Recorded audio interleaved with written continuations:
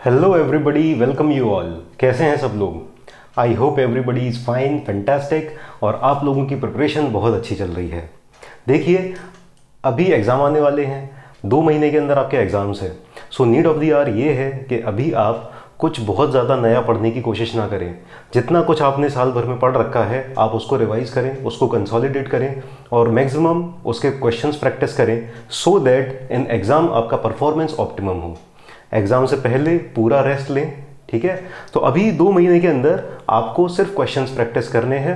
बहुत कुछ, थोड़ा बहुत अगर नया पढ़ना है तो बहुत ज़्यादा एक पूरा का पूरा नया सब्जेक्ट उठाने के बजाय ज़्यादा बेनिफिशियल ये रहेगा कि आप जो कुछ पढ़ रखा है आप उसको रिवाइज करें, उसको कंसोलिडेट करें, उसको स्ट्रॉन्ग करें, ठीक है।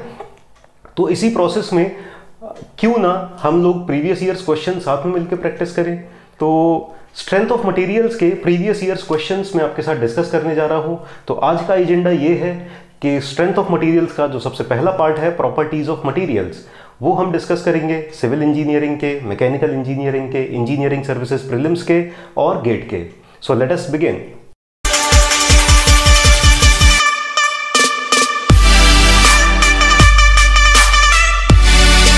नाउ जो पहला टॉपिक है प्रॉपर्टीज ऑफ मटेरियल्स, उसके अंदर हमें बेसिकली पढ़ना होता है मटेरियल की वेरियस प्रॉपर्टीज़ के बारे में।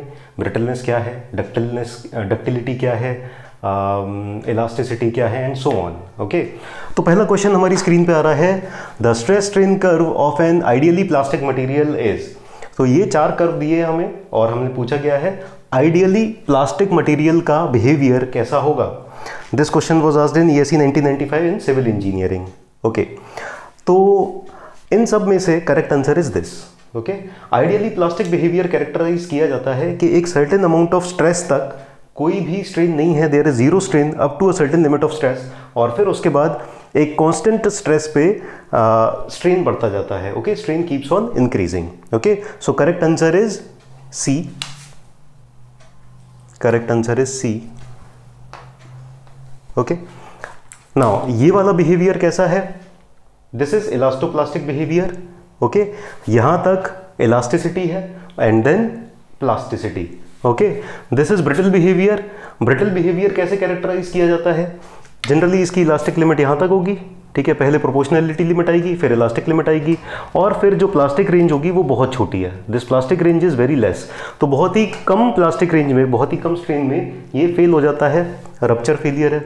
This type of behavior is ductile behavior. Okay, this is ductile material. So let us say elastic limit is this, और elastic limit के बाद जो plastic region है वो बहुत बड़ा होता है, ठीक है। So it undergoes large plastic strains और permanent deformations before fracture. Okay, तो elastoplastic, brittle, ideally plastic और ductile. Clear? Now similar to this question, one question was asked in GATE. In GATE 2018 civil engineering. Okay, let us see.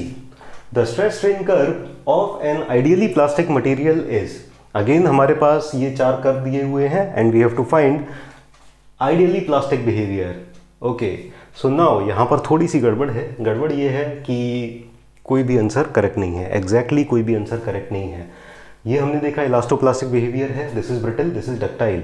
Now ये वाला option जो यहाँ पर दिया था इसको थोड़ा सा चेंज कर दिया, इसको इस तरह से कर दिया है। अब हम कंपेल हो जाएंगे इसको सही मानने के लिए, हमें ऐसा लगेगा कि this is the correct answer, but actually this is wrong because this is plastic with strain hardening, ठीक है। स्ट्रेन हार्डनिंग रीजन है ये। जैसे जैसे हम स्ट्रेस को बढ़ा रहे हैं, मतलब जैसे जैसे स्ट्रेन बढ़ रहा है, व्हेन स्ट्रेन इज इंक्रीजिंग हमारा स्ट्रेस भी साथ में बढ़ता जा रहा है, ठीक है। So this is not an ideal plastic behaviour. तो हमारा आंसर सही होगा ये, बिकॉज देखो आइडियल प्लास्टिक रीजन ये होगा, this is the ideal plastic reason, ठीक है। आइडियल प्लास्टिक रीजन, तो ये कुछ पोर्शन के लिए ही सही एक आइडियल प्लास्टिक बिहेवियर शो कर रहा है, बट ये आइडियल प्लास्टिक बिहेवियर कहीं भी शो नहीं कर रहा। Okay, so correct answer will be A. Okay, ये जो सेकंड क्वेश्चन था ये एक्चुअली ESE का था और इससे पहले वाला क्वेश्चन, फर्स्ट क्वेश्चन गेट का था, तो इंटरचेंज हो गए थे। एनीवेज, इससे मिलता जुलता क्वेश्चन गेट 2000 में आया है, 1 मार्क सिविल इंजीनियरिंग में।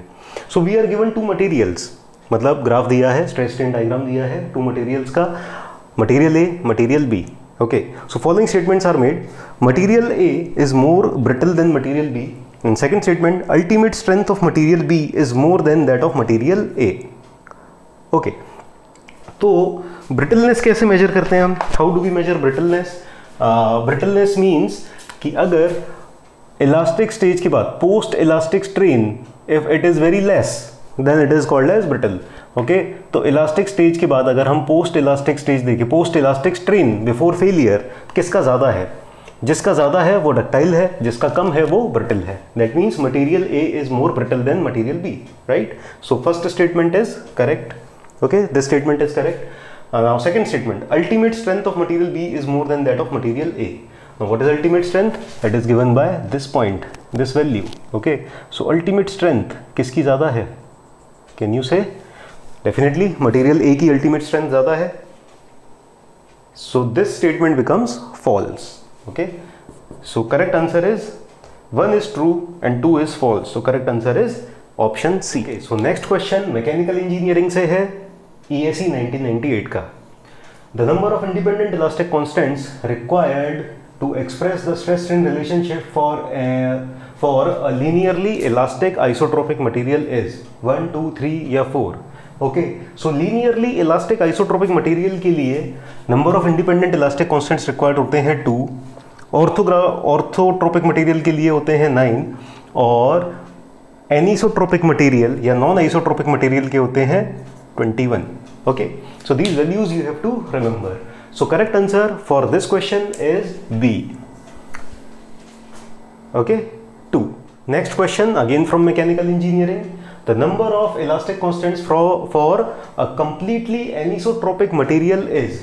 तो जैसा अभी डिस्कस किया था, आइसोट्रोपिक के लिए 2 होते हैं, एनिसोट्रोपिक के लिए 21 है और ऑर्थोट्रोपिक के लिए 9 है. So this is completely anisotropic. That means correct answer is C, 21. Okay. Again, similar question from mechanical engineering, ESE 2016. An isotropic elastic material is characterized by 2 independent moduli of elasticity along 2 mutually perpendicular directions.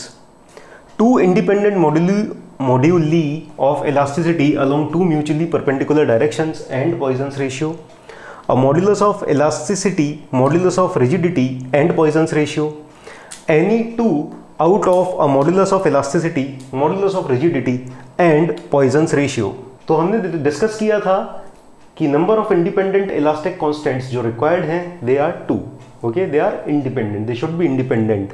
तो अगर हमारे पास E है और mu है तो फिर share modulus, bulk modulus ये calculate किए जा सकते हैं. अगर हमारे पास शेयर मॉडुलस और पॉइजन्स रेशियो है तो मॉडुलस ऑफ इलास्टिसिटी और बल्क मॉडुलस कैलकुलेट किए जा सकते हैं. That means they are inter related.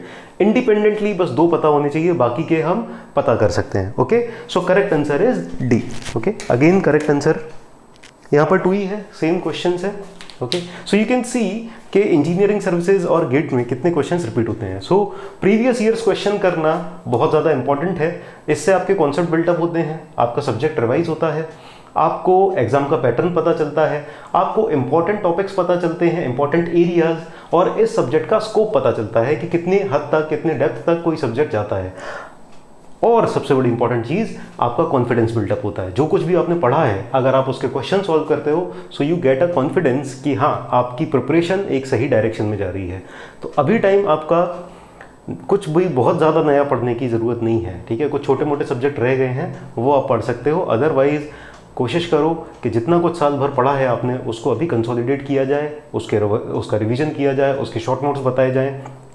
और सिद्धार्थ सर ने एक बहुत अच्छी स्ट्रेटजी बनाई है इंजीनियरिंग सर्विसेज के लिए, वो वीडियो आप ज़रूर देखिए. गेट के लिए भी एक बहुत अच्छी स्ट्रेटजी उन्होंने डिस्कस की है. So you can see those 2 videos also. Okay, now let's continue with the questions. Again a very similar question, mechanical engineering 2006. E, G, K and mu represent elastic modulus, shear modulus, bulk modulus and Poisson's ratio respectively for a linearly elastic, isotropic and homogeneous material. ये 4 constant दिए हुए हैं. ठीक है, to express the stress strain relations completely for this material at least 2 must be known. पता है पहले से, ठीक है। So any 2 of the 4 must be known, okay. So very similar question, mechanical engineering 2006, so many questions are repeated. तो ऐसा नहीं है कि ये क्वेश्चन सिर्फ मैकेनिकल इंजीनियरिंग में ही आया है, सिविल इंजीनियरिंग में भी गेट 2010 गेट में, ओके, 1 मार्क में आ चुका है और ESE 2000 में भी आ गया है। So same question, answer is 2।